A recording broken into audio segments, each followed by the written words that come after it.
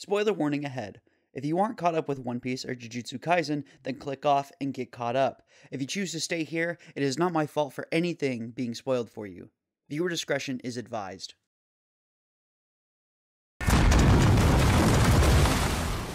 In the animated world, logic always seems to take a backseat. And on top of that, the hair always finds a way to defy the laws of gravity. In most anime, we wouldn't really even have a story if it weren't for those special characters that push our protagonists, like Jiraiya from Naruto, or Master Roshi from Dragon Ball.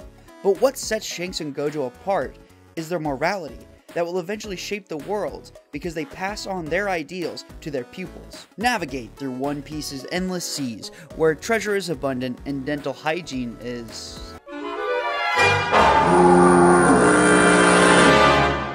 optional. Here, Shanks rules the waves without ever letting his drink spill.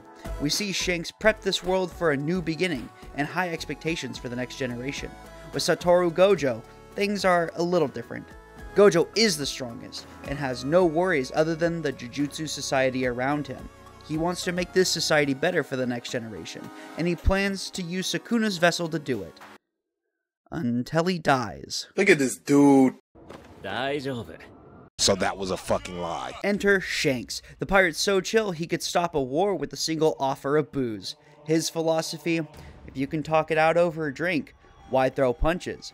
Meanwhile, Gojo operates on the might is right policy, except when he's bending the rules so hard that they break, proving that in this world, the only thing black and white is his hair and his clothes. But that's only if you aren't caught in his domain. But don't be fooled. Behind every laid-back gesture of Shanks and every smug smirk of Gojo lies a deep, philosophical debate. Can you change the world without resorting to violence? Or is being over the top strong the only way to ensure peace? It's like choosing between meditating and bench pressing your way out of life's problems. Shanks wields hockey like a conductor leads an orchestra, effortlessly and with flair, making his enemies faint from sheer awe. Gojo, on the other hand, throws around his limitless curse techniques like free samples at a grocery store. His power isn't just off the charts, it's rewriting the chart to fit his level. In the grand tally of power moves, Shanks prefers the less is monstrously more approach, turning the tide of battles with a mere glance. Gojo's strategy, however, why use a glance when you can alter reality, making villains question their life choices and career paths? Look at Jogo. Look at what he did to that man. Oh my god. The impact of Shanks can be measured in the number of pirates who have chosen to sing sea shanties instead of starting brawls. That's not entirely accurate, but you get what I mean. As for Gojo, let's just say he's the reason why there's a spike in sorcery school applications, despite the curriculum featuring a one-on-one... Damn, how did I fuck that up?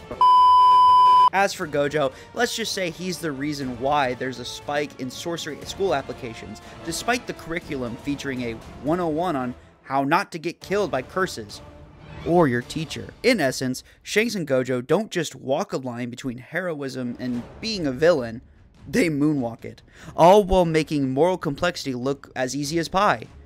Dangerous, life-threatening pie. Shanks and Gojo are both formidable characters who wield immense power, yet their true strength lies in their shared goal of shaping a better future for the next generation.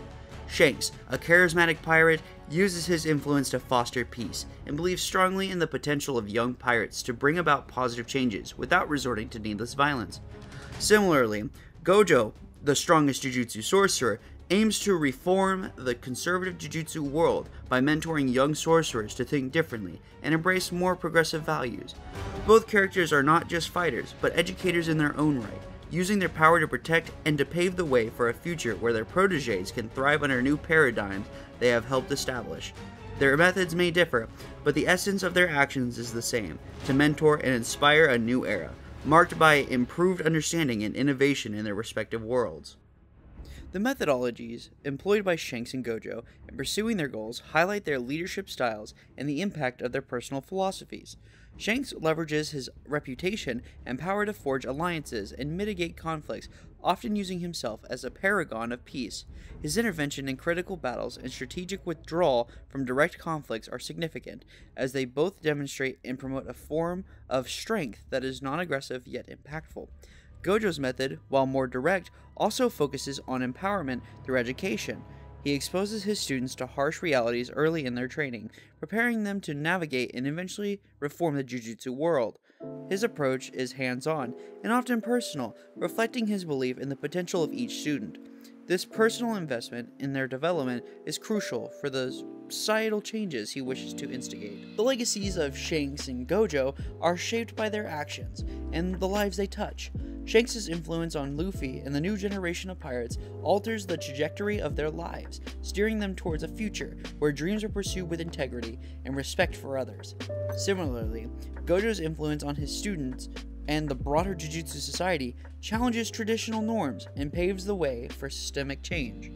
At the end of the day, whether you're sailing the high seas with a red-haired pirate or dodging spectral threats in Tokyo, it's clear, Shanks and Gojo aren't just shaping their worlds, they're crafting a legacy of fan-made memes, dreams, and the kind of moral quandaries that keep you up at night, laughing. So, who's your pick for the ultimate influencer of good vibes and tough love? Is it the man with the plan and a drink in his hand, or the teacher with the power to make even the Grim Reaper hesitate?